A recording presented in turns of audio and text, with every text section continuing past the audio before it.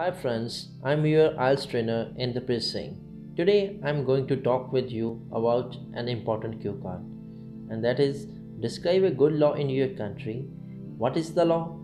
How you came to know about this law? Whom does it affect and explain why is it good?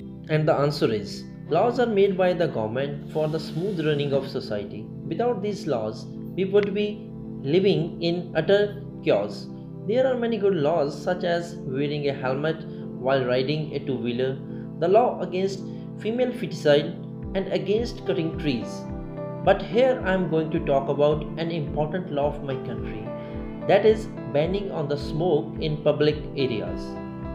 This law was implemented by the high judiciary of my nation, Supreme Court, on 2nd of October 2008. Under this law, nobody can smoke in general places in India, such as bus stops, railway stations, hospitals, and other places where people go regularly. Moreover, the government has also prohibited selling tobacco products near schools and colleges.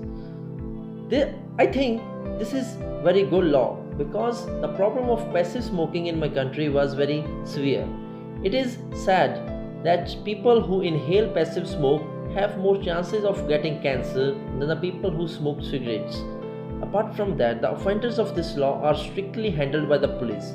They have to pay a fine of rupees 1000, or sometimes the punishment goes up to 6 months imprisonment too. By this law, people in public places like children, pregnant women, elderly people, people with breathing disorder will be saved from the bad effects of public smoking.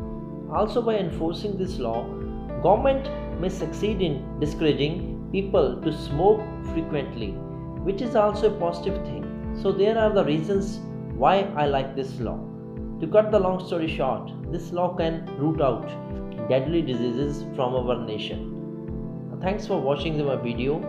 Please share it and subscribe our channel for motivating us to make more videos. Thank you again.